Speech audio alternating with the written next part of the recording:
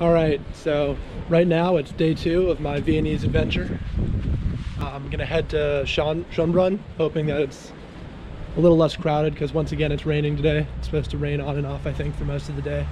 And it's a little chilly, but that's all right. It's not pouring like yesterday, so my shoes won't get drenched, and should be an okay day. But yeah, Schönbrunn is probably the most famous landmark of Vienna. I believe it was the Habsburg Palace before they were obviously dethroned after World War I, so I'll probably learn more today, but that's what I know for right now. The walk there's pretty easy from the Naschmarkt. You just have to follow the main street. So I should say, while I'm thinking about it, there is a much faster way to get there than walking from the Naschmarkt. You could just take the train. It takes like 15 minutes. I just felt like I wanted to stretch my legs, and also because of coronavirus, it's not open until 9:30 instead of 8 in the morning, and it's only about 8:15 here, so I thought I'll take a nice hour walk and get there about when it opens. It doesn't matter where you are in the world. If there's a large settlement of people, the golden arches are going to be there. Just like home. Apparently this is the Pilgrim Alley. I don't know, I think it's just a way to get to one of the train stations, but I thought it was cool. There's the McDonald's again.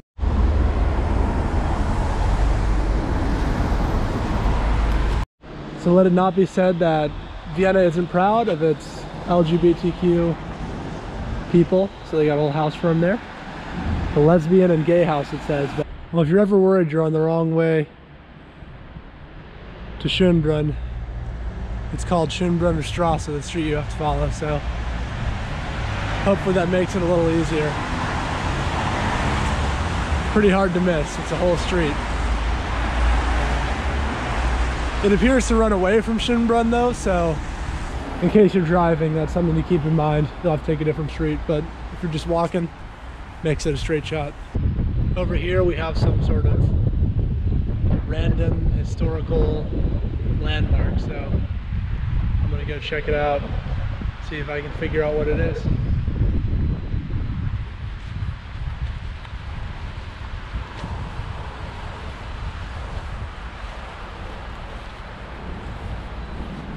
Wohnsturme Kapelle. Yeah. Appears it's not open right now, but this is someone's 3rd statue.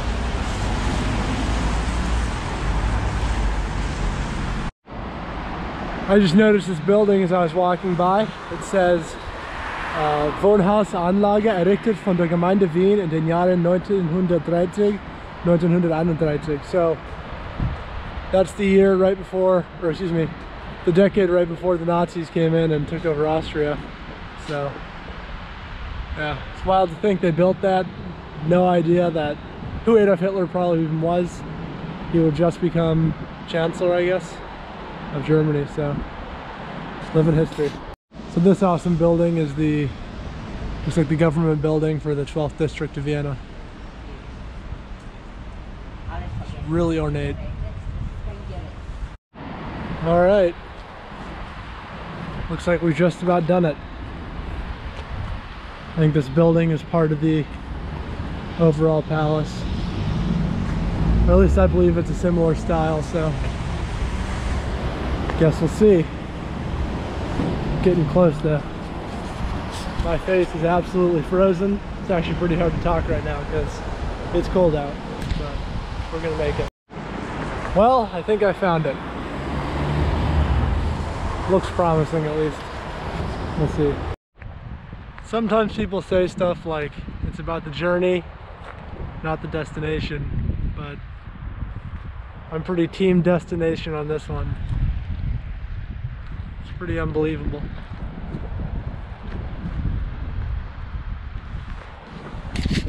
So I don't think the actual castle's open yet, so I gotta figure out where some of these cafes are. Maybe get a bite to eat, maybe explore the castle grounds a little bit, and then come back and get a ticket. So that's the plan right now. But yeah, Schönbrunn, very nice so far.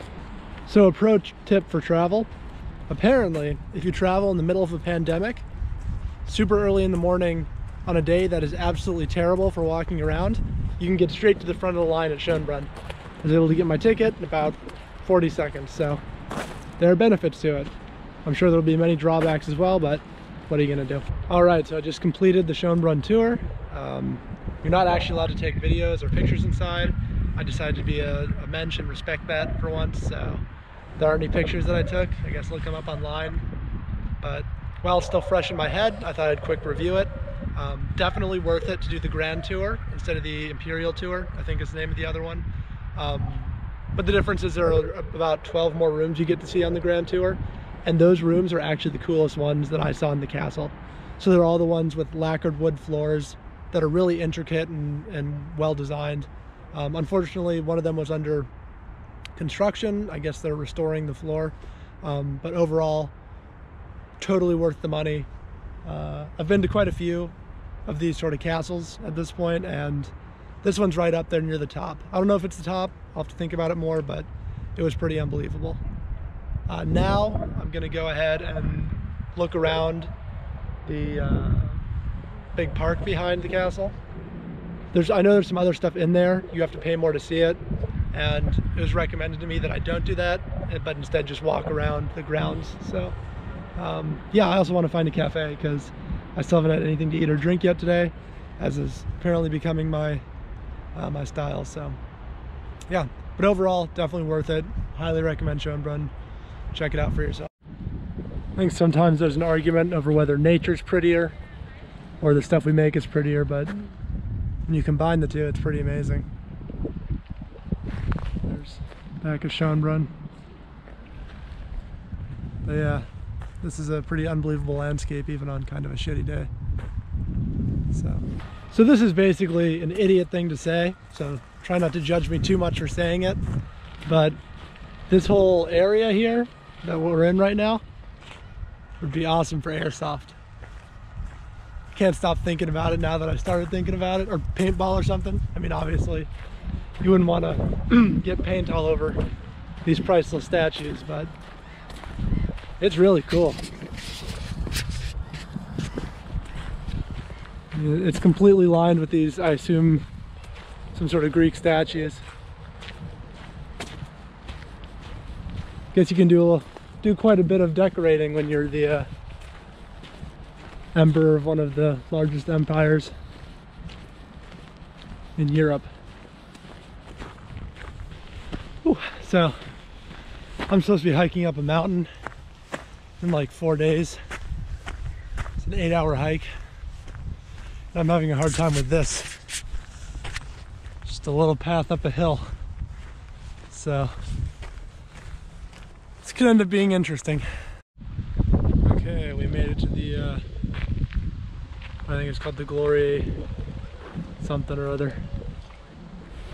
And then back down there is the castle, so decent change in elevation. This looks super cool though.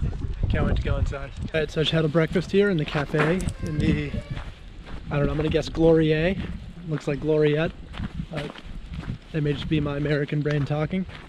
So Glorier, Gloriette, whatever it is. It was very pretty. We got a little clip of inside that I might try to put into this video.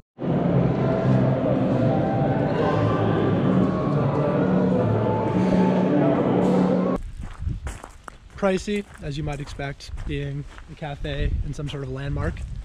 But I was able to get a Zuckertorte, which is a very traditional chocolate cake for Austria, and also, of course, a Kleiner Browner, so a little espresso. Yeah, it was about $8, well, €8, so $10. But it was definitely worth it just to be in the building and get a few pictures, get a sense of what goes on in there, so recommend it. Okay, so right now I'm walking through one of these forest paths. Give you a sense of that. Going towards some building. I think it said it was the Kleine Glorietta or Glorier, whatever. Honestly, this thing I could have done without. It's not very big. Yeah. I guess good to see while I'm here, but kind of boring. So these are the Roman ruins that are on the grounds of Schönbrunn. I'll try to get down to the front of them. This is the back. Don't exactly know how to get to the front, but I'll figure it out. Here's the front of the Roman ruins. You can see there's a lot of grass growing up from the little pond in front of it, which actually adds a lot to the authenticity. It makes it look much older. Yeah, it's pretty cool. I'm a fan. I think this is the last thing I'm going to record at Schönbrunn. I've seen most of the stuff that it's recommended you see, so I guess in summation, it's definitely worth the trip out here. I don't necessarily think you should walk out here like I did, unless you really like walking, but take the train, get here in 15 minutes, explore the grounds, they're awesome. Something to add on, it's worth noting that the Roman ruins aren't real Roman ruins. I don't know if I made that clear in the earlier clip. They were designed to look like Roman ruins. So, yeah, they're not real. Don't mistake them for being real. I think they were made in the 1700s or something like that, so. Okay, I lied. The fake Roman ruins, or I guess the faux Roman ruins, Foman ruins, were not the last thing I'm going to see. Instead, it's going to be this giant obelisk, which I think is designed to look like it's Egyptian based on the hieroglyphic type etchings on the obelisk itself. It's got a nice little water feature up here. I think this will be it.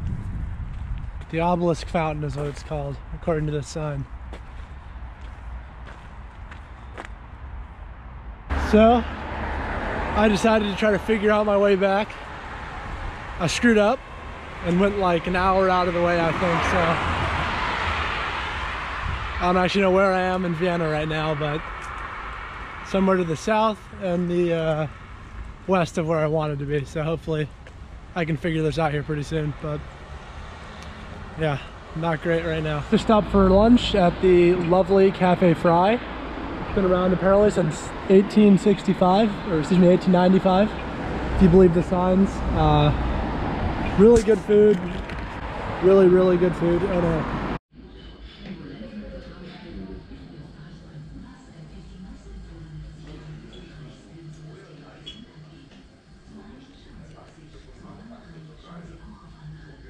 Highly recommend it if you're in the area. I'm on the way to Schloss Belvedere still. I took a huge detour because I'm dumb and didn't use my maps.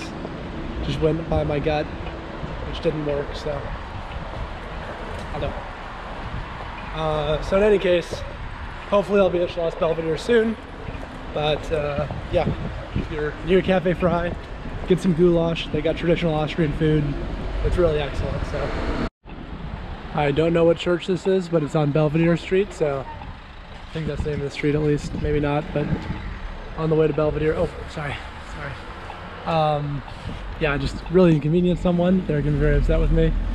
Sorry, give me a ride. Well, it only took me an hour longer than it was supposed to, but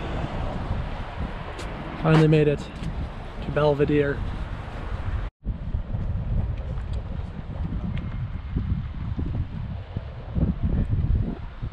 Looks like we made it. Upper Belvedere. And statue of boobies. There's a little bit of everything. Something to note about Upper Belvedere, you have to buy your tickets before you actually go into the building. By which I mean you have to go to a different building and buy your tickets, not just, I mean obviously you have to buy a ticket before you go in. But yeah, so I finally got my ticket, but I'm gonna quick show you around the grounds here. So right there, you've got a nice little pond and a gate. And then of course, the actual castle. You can see some people getting their wedding pictures there. Probably a pretty nice place to get wedding pictures. So food for thought if anyone's getting married in Vienna. So I don't have my camera, but I do have my iPhone, which means I can capture some of the stuff in here. Not sure if I'm actually allowed to or not, so I'm doing it kind of sneaky. Hopefully I am. So I'm in the medieval art wing, which is basically empty. So a big thank you to coronavirus. Even though you've mostly been a pain, you've made this a little easier.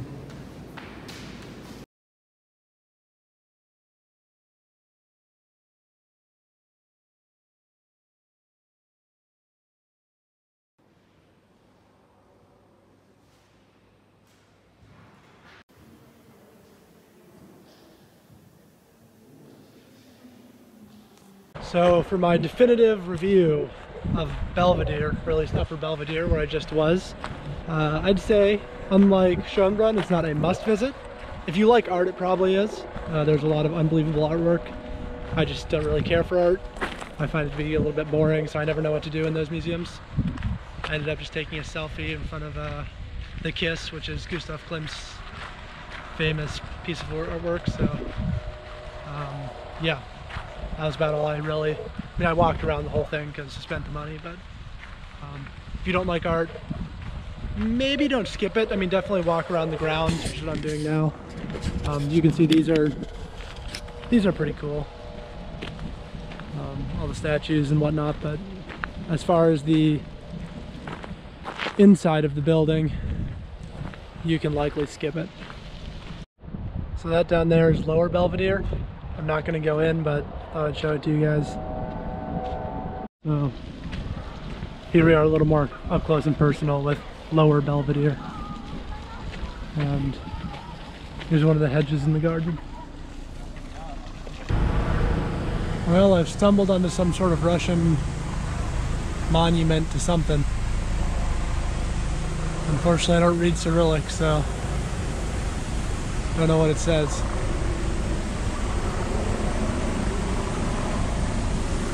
Pretty big memorial, though. Maybe some German here. Ah, it's the Soviet soldiers for freeing Austria. I assume from the National Socialists.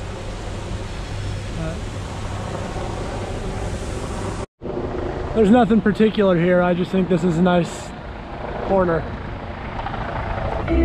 I was going to my last stop of the day, which is this church. But there's something going on. Got a couple stages.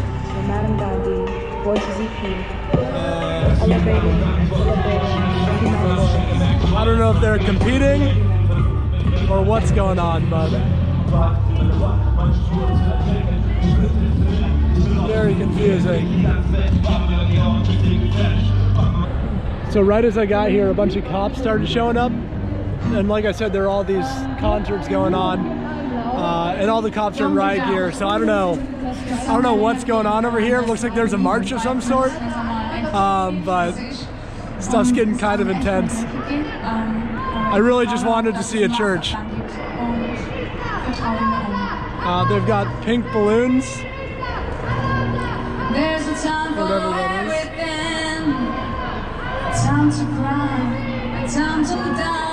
Oh, is it anti-abortion? I think it might be anti-abortion. I don't know what's going on.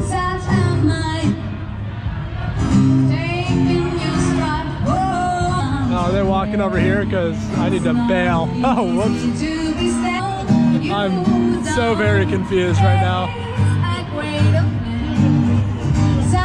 Oh, so there's counter-protesters going on. That's a counter-protest. This is the main protest.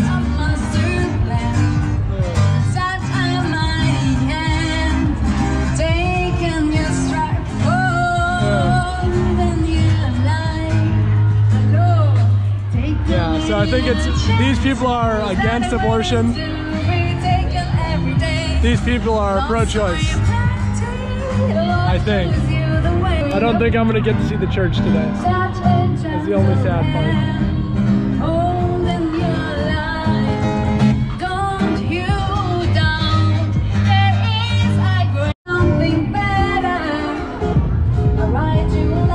They're still going. This is a big fucking march.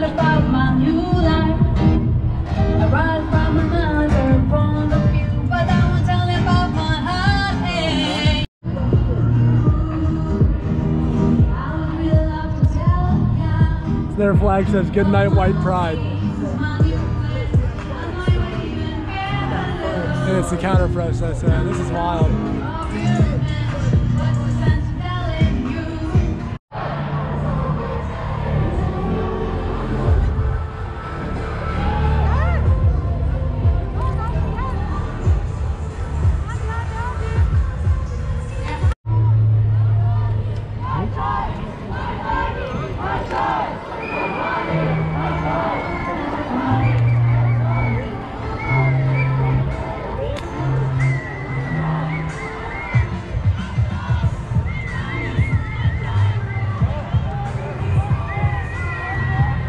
What the fuck? There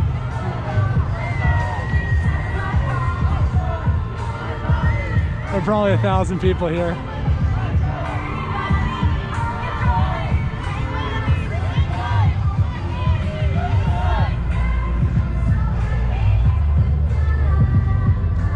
So there's the protest counter, or not really protest, but pro-abortion people, excuse me, pro-life people, pro-choice people, and a line of cops in between.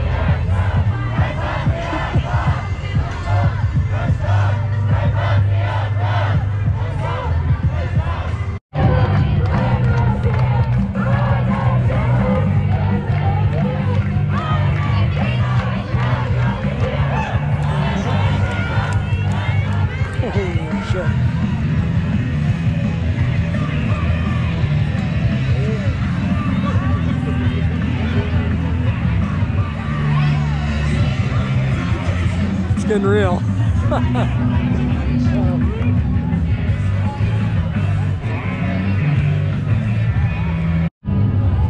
So do you think the Vienna police brought enough paddy wagons?